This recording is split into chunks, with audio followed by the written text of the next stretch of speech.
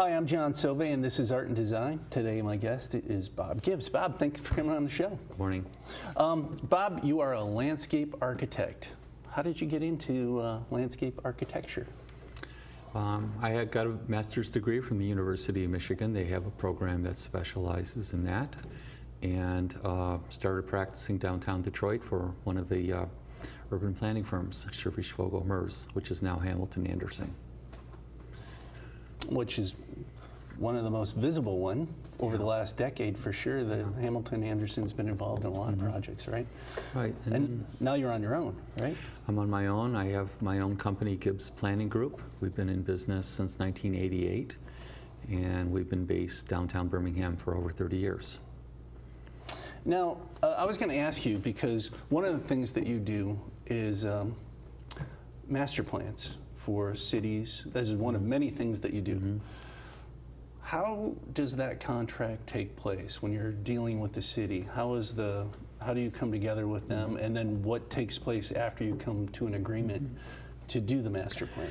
About half of our clients are cities, and they usually come to us because they're facing some challenge. Either the downtown is in a downward spiral and they want to revitalize the downtown, or just the opposite. They're having too much growth and they have traffic congestion and unplanned sprawl.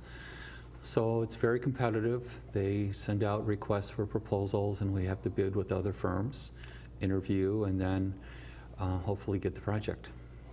Well, and it's a relationship, right? It's almost like online dating, because you have to understand who the client is, what their needs through a needs assessment are, and then you have to open it up to the public.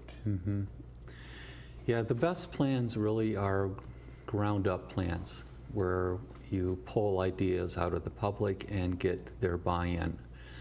So we use a process called the planning charrette, which is a fancy name for a workshop, where we have hundreds or thousands of residents come in every day. We move our office to the city, rent a storefront, and move our office and all the consultants into a city, and literally plan the plan right in front of their eyes. We come up with a new alternative or 2 or 3 alternatives every day and present it to them publicly, get their feedback. And then during the daytime, we also hold focus groups and interviews. We'll meet with the senior citizens and the civic groups and the young families and the business owners and get their input. And it really builds a good plan, because we may go through 15 alternatives and give feedback every night and revitalize the plans really on the fly. And by the time we go through those alternatives, we can usually get a consensus that people will buy into. Well, this process of doing a charrette with the general public, you get all extremes too when it comes to viewpoints, and a lot of them are polar opposites. So to build that consensus, I mean, I know you do, but is there a format that you can summarize? There are really passionate people with pretty radical or extreme views. And we treat them all fairly. We draw up their ideas all to a very high level. So if somebody says, let's pave over the park and make it into a big parking lot, we will actually draw that and show it and give it respect and present that. And usually the really awful ideas sort of just die a natural death when they're presented. But we don't try to squelch it and say, no, don't do that. We'll actually give it justice and present it. And we find that when people sit around the table and they listen to each other's point of view, they compromise. And they realize that, you know, the fire marshal may want an extra wide street so he can get his ladders out. But when he sees a young family with children concerned about the speed of a wide street, sometimes they'll modify their point of view. So it's almost a therapy session for cities to go through.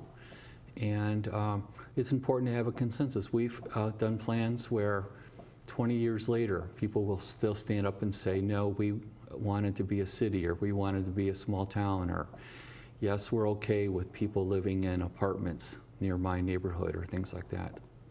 Well, now, just to give that visual, number one, I love that you bring the whole firm to a storefront downtown, so it's accessible, and people can come and go, and people can present their ideas. But the other thing is, what you just described is extremely time-consuming. And to treat everyone equitable is a testament to you and your approach by saying, let's explore it. We're going to take the time to draw this up and show you what it'll actually look like. Don't just say it. We'll draw it up based on what you're interested in. And that's beautiful that you would take the time to give that voice. Our only real hard rule is not to say no, or not to say that's a bad idea until it's actually illustrated. And sometimes the strangest idea ends up being everybody's favorite. And the citizens really make us look smart, because we're really drawing their ideas. And it really helps. Well, I'm going to say that that's a testament to you by actually giving that voice and putting it to paper and showing them that, hey, there's no bad ideas. It just, you know, through all the parties, all the concerned parties, and all the rules that are govern this area, we just got to put it through and see if it'll pass. Right. And the designers are designing in the storefront while we're holding focus group interviews. So they have one ear listening to what people are saying, and another ear looking at each other's ideas, and they tend to steal each other's really good ideas. Or if everybody likes a concept that evening, everybody will go back and do their own spin on the concept. So a lot of it is just the consensus building, but also being creative and understanding engineering and economics, and listening to the business owners and the store owners say, we really do need signs, or we really do need parking in front of our stores. So we bring in a lot of experts to do that. Well, and you just gave some examples of what that too. But when people think about their downtown or their city and what they want to see, it's everything. Like you mentioned, signage, wayfinding, placemaking, down to the park benches and where they're positioned and where you want people to be able to sit versus where they are currently located, if there are any at all. That's right. It gets to a very fine detail, but also very big picture. What role do you want your city or town to be? Do you want it to remain a village, or do you want to grow to be a town, or do you want to grow to be a city? And cities have responsibilities. One of the best ways of curbing sprawl and really saving and preserving the farmland and woodlands is to have more people living in the cities. And so we feel that it's important for cities to accept growth and to allow people to live in the cities and shop, and to put the shops and types of businesses people want to have in the downtowns. We feel that every house we can get into a downtown is one less house maybe out in a suburb someday. And the demographics are changing for people who move into cities, as you probably know. People my age, the empty nesters, very much are selling their large suburban 4-bedroom homes and wanting to downsize to a more compact condo or apartment where they can live in a city, where they can park their car and walk to a coffee shop or walk to a restaurant. And the millennials too. The millennials are, about half of them very much want to live in cities. So half of them still like living in the suburbs, but about half want to live in cities that are walkable. When they live in subdivisions, they want sidewalks, and they want to be able to walk to a Starbucks or to a coffee shop. That generation's clubhouse is a Starbucks or a restaurant. Our generation wanted to live on a golf course, but they're veering from that now to live in downtowns. I happen to think the golf courses would make great sculpture parks. They could, and there's going to be a lot of opportunities. A lot of people, about, I think 50,000 people a year are quitting golf right now. Man, you're making my day.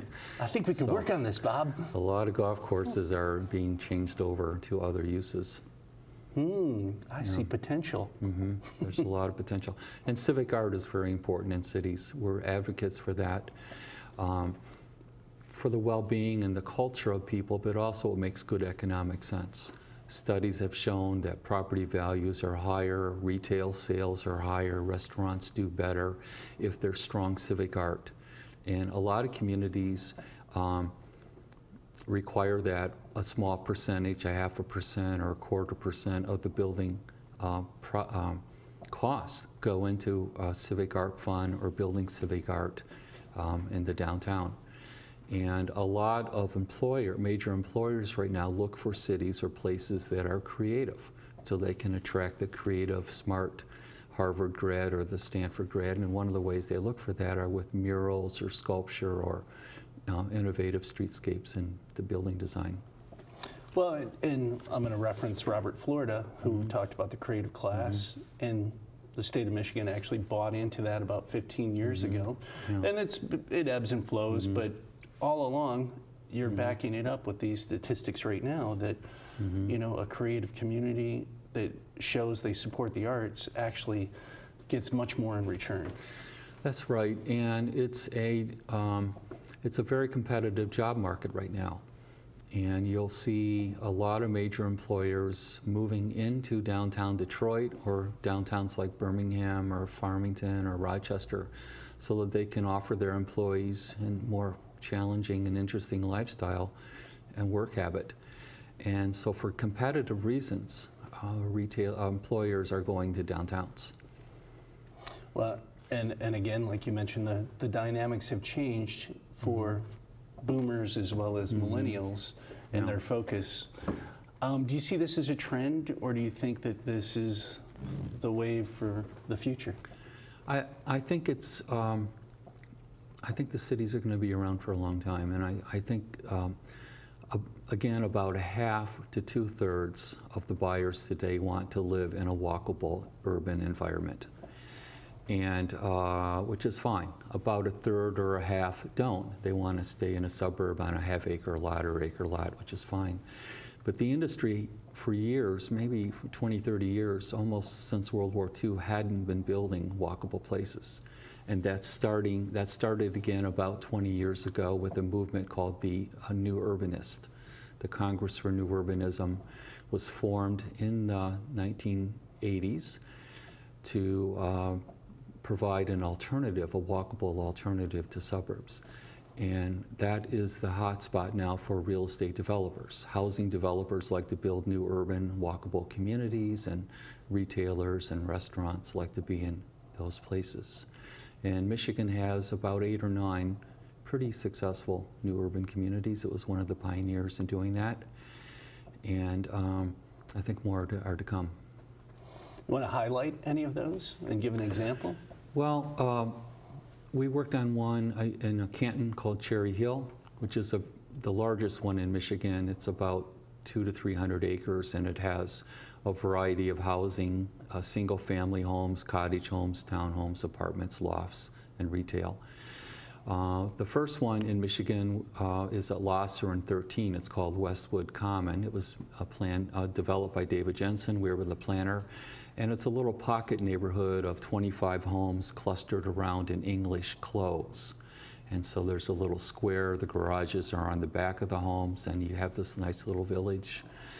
We planned one in Birmingham called Eaton Station in the rail district for Crosswinds, Bernie Gleaverman. Bernie. And that's about 200 live-work townhomes. Live-works are where you live on top of a shop on the first level, and then the shop can be your business, or you can rent it out as income. And that's the largest, I think, live-work community in the country in Birmingham. Well, and Bernie led the way, not just with the one in Birmingham, but throughout the state. He had a number of these that he replicated. Yeah, Mr. Gleaverman really was the pioneer, Michigan's urban developer pioneer. He really introduced townhomes to Michigan in the early 90s. He did the ones in Royal Oak, and he did them downtown, in Midtown.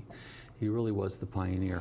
But it was, and I don't mean to pick on Bernie, but the whole thing is, he's a great example of someone who went into these communities and said, here's this large unused piece of property. I see potential. And he built it, and they did come, and they were full.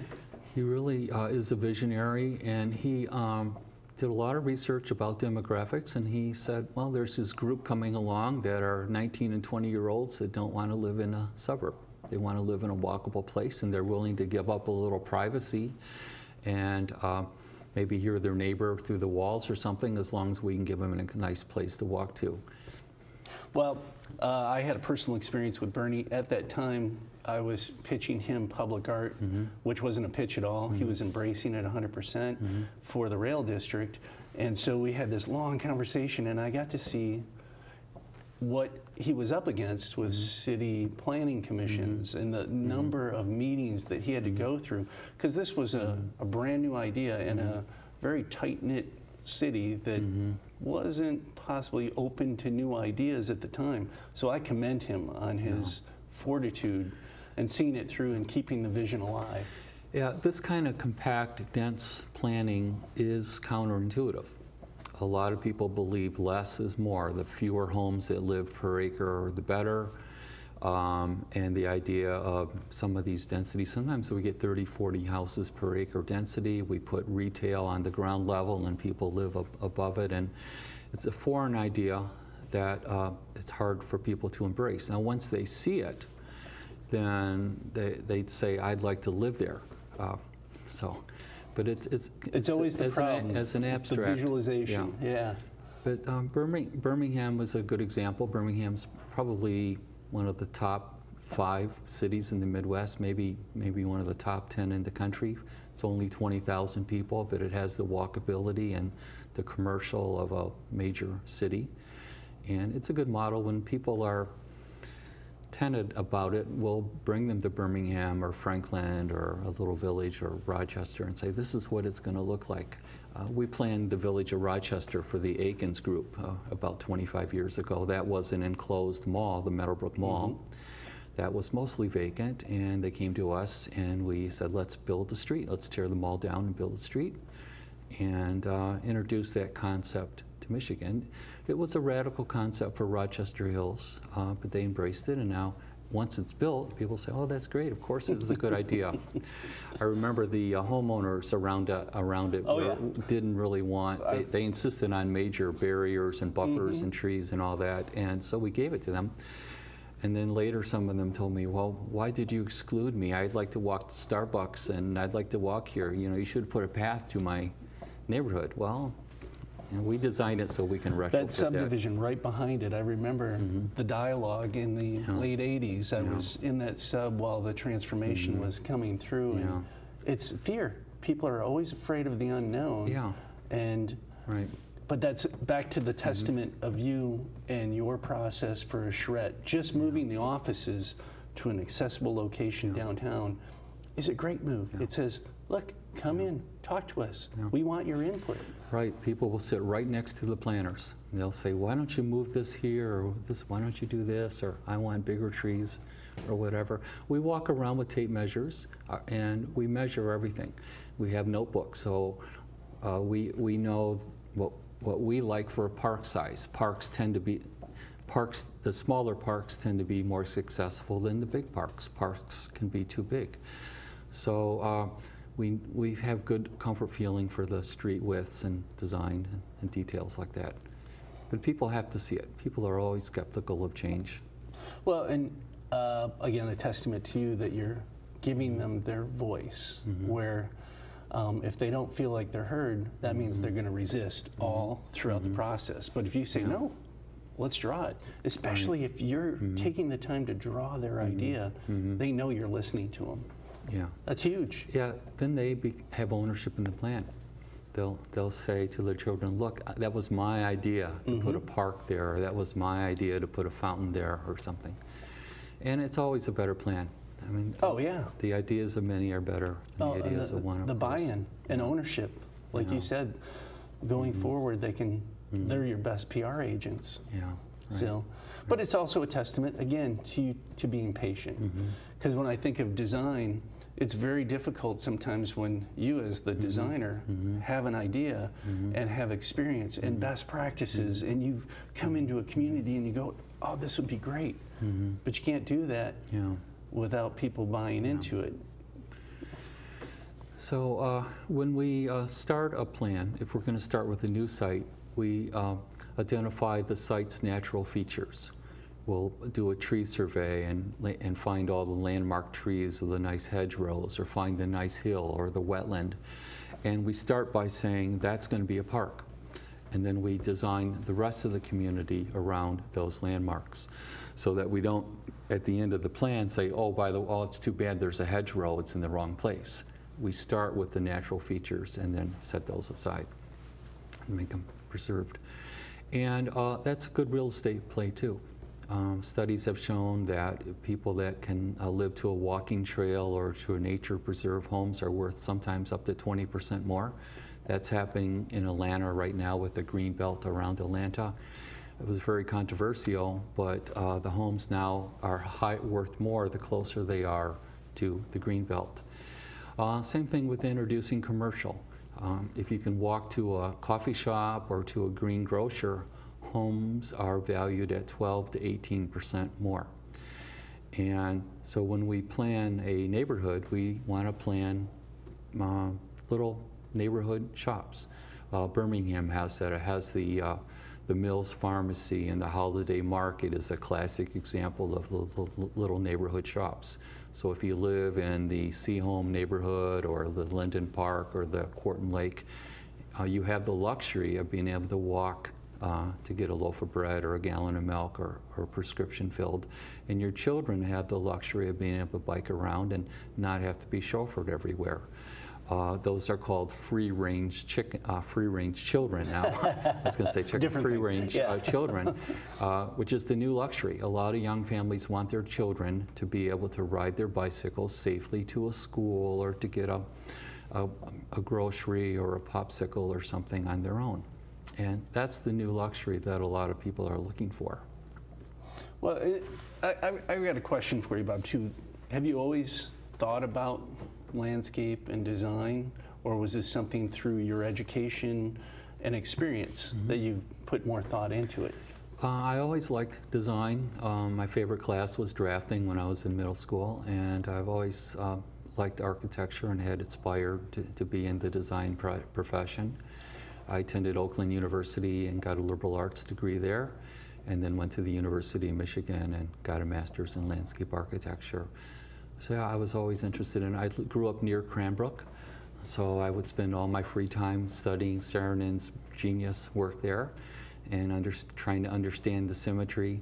In Saarinen's period, architects developed what's called a gift to the street. And they would put a little piece of art on the buildings at street level so that the buildings would enhance the street. And so I always have been interested in places and design. Did you have Sven Burkitz ever for any classes at U of M? I know he was architecture, but I didn't know if anything overlapped. No, I didn't. Just checking. So one of the things, like, as we have this conversation, I think of my own home, and I think, how did I make this decision, and what were the key factors? And I think I might not have put as many factors into it. There's a number of influences, affordability, timing, what was available, all these different things. But it also makes you think, well, where would I go if I didn't live here? And everything you're saying as a landscape architect really leads me into, wow, here's some of the positives I do have, and do I even utilize those positives? Which I think, because of the environment that people are in, they might not give extra thought to things that they would by having the opportunity to talk to you and your experience and raise ideas that could make it better. It's really important in the design process, as you know, is to look at all prudent alternatives. A lot of people will come to me and say, this is what I want to build, this and this and this, and I know exactly what it's going to look like. Basically, can you be my draftsperson? So we'll draft up their idea, but we'll also say, oh, by the way, here are 3 or 4 other options that you may want to consider. And it really, usually it ends up being a hybrid combination, a little bit of this and a little bit of that. But the design process is important to go through. But that relationship that a consumer has with you as a designer, it's almost like a psychiatrist. Right. Yeah, it is. It's like, I equate it to painting your house. Sanding the walls and taping the walls and windows and all that, the prep, picking out the color, the hard part. Actually rolling the paint on the walls and painting is the easy part. And it's the same way with planning and design. It's the research about what the development's going to be like, if we're doing a neighborhood, if we're planning a new apartment community or something. It's the programming and research and prep work. And once we get that out of the way, the planning goes very, very quickly. Well, and that planning is an act of self-discovery. Mm-hmm. Yeah, it is. And with the consumer, is there any experience that you've had with somebody where the light bulbs went off? I mean, because it's life-altering. If they take the time to hire you, it can be life-altering and make them question what they've done their whole life through that self-discovery. It's an educational process, and really my role is to be a facilitator. There are times where we'll have to stop and say, this is against our principles. We did a community in Howell Town Commons, where we wanted to put the senior center across the street from the daycare center. Research shows seniors live longer and have higher quality of life if they see children. Well, the Planning Commission at the time said, we don't think seniors should be near children. And we had to say it's against our principle. We delayed the project for a while. So sometimes we have to either stop or try to convince somebody to do something. But we do have basic principles that we follow and we adhere to. And that's one reason we're such a small firm. Sometimes we just have to politely part ways and say, go see Joe or go see whomever, and they can help you probably better than I. We don't do communities where the garages are in the front of the houses. We like the garages to be in the back, and we like the living rooms and porches to be in the fronts of the communities. We think that's more walkable and more social. And when you put communities with all garages in the front, you're really just creating alleys. And these best practices, which that's what they are, right? Or principles in this case as well. I love that you present those and you have the standard that you won't go beyond too. Right, and surprisingly, when I tell a client that it's against my principles, and this is why, they almost always say, okay, I'll accept that. Well, that's a testament to you and your approach with your customer, especially going forward it's only going to be an issue if they don't buy into this set response. Right. So Bob, my last thing, how do people get a hold of you if they want to find out more about you and what your firm does? We're the Gibbs Planning Group. We're in downtown Birmingham. We're on the north side of Shane Park. And we're in the internet and web and all that. And we'd be delighted to hear from people. Thanks for coming on. Thank you. Thanks, Bob. Thanks, John.